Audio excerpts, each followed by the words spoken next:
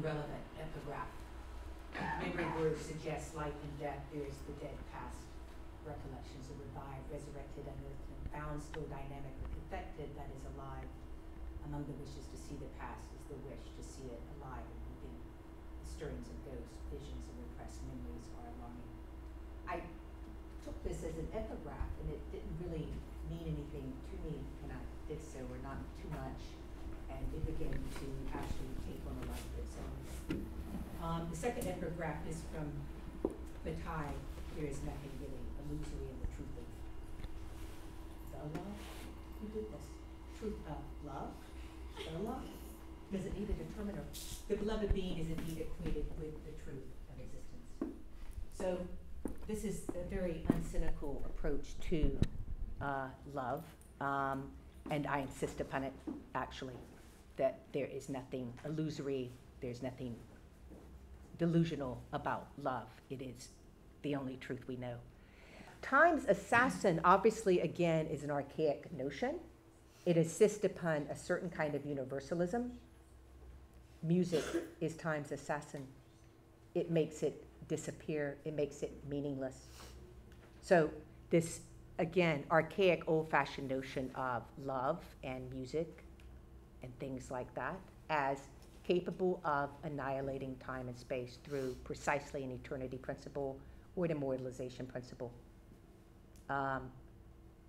It may be something very different. I mean, my favorite definition of time is time exists so that everything doesn't happen at once, and one can apply the same idea to space. Space exists so that everything doesn't happen in the same place.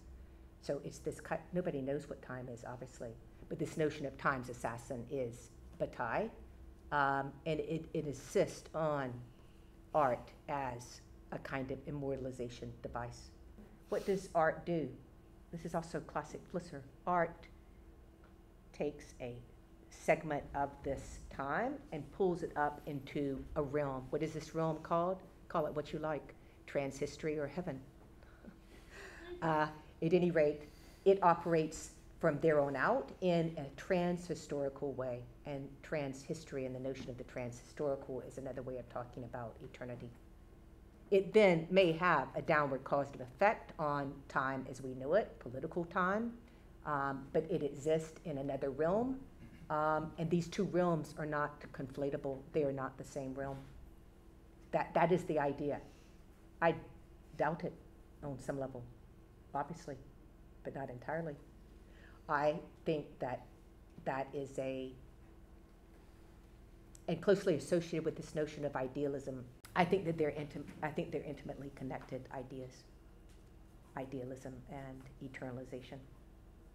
I used to listen to Jordanian radio all the time when I lived in the Middle East, and the guy would take popular American songs and he would break them down and separate out the music and the words, and this was the English lesson, and everything became really crazy and kind of alien. That was the whole point. Baby, I love your way. And it went on like this. And I think I might read a little piece on that. Same thing with Michael Jackson. Michael Jackson is a Palestinian obsession. Absolutely. If somebody knows you are from the States, then they will immediately bring up Michael Jackson. The Peter Frampton example brings me to the second thing I wanted to do here, and I changed the talk to deal with parody. And as again, Bennett reminds us in his essay, Parody's beginnings, very ancient notion of parody, is precisely the separation of music and speech, the words and the rhythm. What does this do? What does this do? And so when I started looking at my own writing, this is the question that really began to preoccupy me, besides the political, anti-political thing, was what was I trying to do in this with these pieces when I put in bits and pieces of song. And also, it obviously, because it's a text, we have de facto a separation of music and speech, word and song. So this is what I decided to do next, was I was going to talk about parody. And so the effect is, I think, exactly what Agamben says here, is that something that is highly serious is turned or transformed into something comic. All the while, the formal elements are maintained, but they are subverted as if from within. They are turned against themselves. And there's also a kind of mourning for the time when song and speech were one and the same. That is the hidden nostalgia involved in and with parody. This is a very interesting thing to say, what Agamben says here. In approaching a mystery, one can offer nothing but a parody. Any other attempt to evoke it falls into bad taste and bombast. So this is the catch when writing about something highly serious. If you try to turn it into comedy, it's really not laughable on some level. At any rate, you are kind of stuck with this approach. It is very difficult. This is the problem of tone when talking about highly serious matters.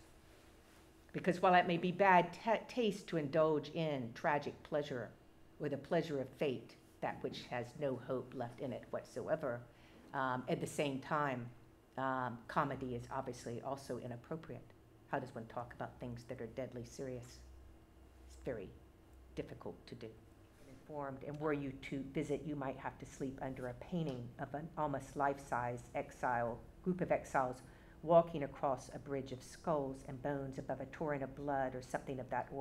A fact that did not stop many from visiting, but neither did it contribute to small talk and sweet dreams. The stuff is everywhere.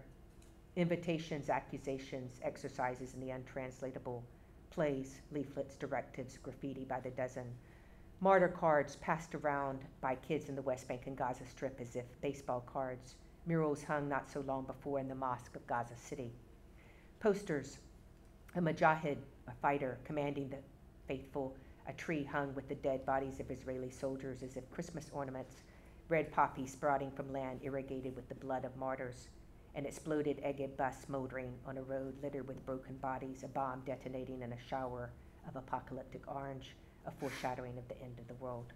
Inventories of the dead and soon to be dead, videos of the last words of boys hell-bent on paradise, videos of their funerals, videos of the interrogations of collaborators punctuated by clanging pots and pans, roosters crowing, donkeys braying, babies crying, an entire homey peasant world ostensibly oblivious. We have dozens of such videos, all variations of the same story. The photographer's house had a dark room tacked onto it, cantilevered out over a flagstone courtyard, held up by a precariously angled stilt of negligible proportions. Inside, one felt as though one were dangling above the abyss. There was nothing beneath you. Through the thin walls, we could hear everything outside, Hasidim praying for rain in the shtetl, the tiny synagogue down the street, children shrieking in the playground below, yellow-eyed Egyptian cats raging rooftop battles above our heads, the couple across the way talking sweet talk over breakfast, a mere 10 feet or so separated us, the old woman downstairs sweeping the flagstones, pausing now and then to blow antique kisses to God. On many an afternoon, we'd retire there to develop and print the film we'd shot earlier in the week. Closing the door, we'd turn the dial to the renegade Israeli station, Abby Nathan's Voice of Peace, quote, broadcasting from somewhere in the Mediterranean, unquote, or Jordanian radio, which liked to alternate peons to the late King Hussein with daily English lessons administered via American-style pop.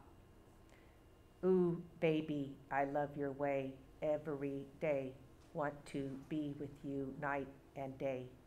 The radio English teacher would repeat after Peter Frampton, enunciating each syllable so distinctly that English began to sound like another language. The song's close would bring with it an exposition, which would go something like this. It means he loves her. It means he likes everything she does. It means he wants to accompany her in the morning and in the night. We'd laugh a bit as we watched our new prints under the citrine glow of the darkroom lights, the little box on stilts, perhaps quivering ever so slightly. The temperature in the tar-covered shack often exceeded 100 degrees, far above the limit for properly developing anything, so we'd plop ice cubes swaddled in plastic into the steaming deck towel, And when at last our endeavors would pay off and an image materialize in its final bath of water and sweat, it was never exactly what we thought it would be. Beyond the possibilities of overexposure and underexposure, the technical vagaries and miscalculations, there was always a surprise in the photo itself, or something we now knew that changed the photo or how we felt about it. So every Romeo and Juliet story, and there are many, many of them, anytime you have a situation of conflict or war, you're going to have a Romeo and Juliet story. And I think I still insist on these stories being anti-political, meaning they belong to another realm. They can be secondarily politicized, but at heart and in essence, they are anti-political. I think that particularly now, the insistence on the political and the anti-political is more important than ever, and people should really be rereading Hannah Arendt, who in my estimation was one of the greatest political thinkers of all time. Said she, of course, categorizes love as something radically anti-political. I've taught every book she's ever written, but she does. She does in many, many places. She insists that there are things in the world that are absolutely anti-political. But after World War I, we got this one. That would be a different kind of wristwatch. And I mean, I adore all of these political and religious representations of time. How does one define time? And we know that in the Western world we have division of all time, not according to wars, but according to the life and death of one individual. That's truly something people forget it. It has nothing to do with what you're talking about, this notion of time that we stand for God. We have BC, meaning before Christ, and AD, the year of his death, Anno Domini, or in Judaism, BCE and CE. But this is only one way that time might be counted and told. And it's religious and political. But it has nothing to do with time with a capital T. Right, and that's the start.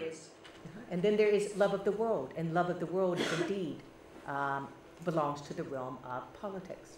But I was thinking, like, just if applied to Romeo and Juliet, just the romantic love is the catalyst, but then why they stay together is the politics between themselves.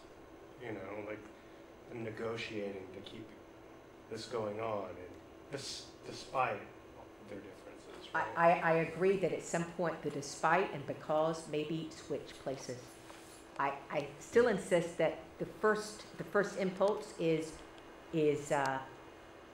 despite these political obstacles. It may turn into because, in the sense that any I would say erotic movement in general requires obstacles in its path. And if it doesn't have those obstacles, it creates them. You're also not going to go watch a romantic movie that begins with "I love you," the 3 words that must be absolutely forbidden, since the whole point is to amplify, is to say "I love you" without saying "I love you." And that would be the end of the movie. And then World War II, and then we goes on and on like this, and the entirety of human history is divided according to war. And one could claim that war is actually, in essence, anti-political. At any rate, all of time is divided according to before and after. And war, I would say, like erotic love, is a totalizing experience. It is absolutely total. It takes over everything, just in the way we just described time, and it changes everything into before and after. Just like a beloved person, place, or thing changes everything. There's before and there is after. All of time becomes divided in this kind of way, which shows, I think, that whatever it is anti-political. It absolutely interrupts political time.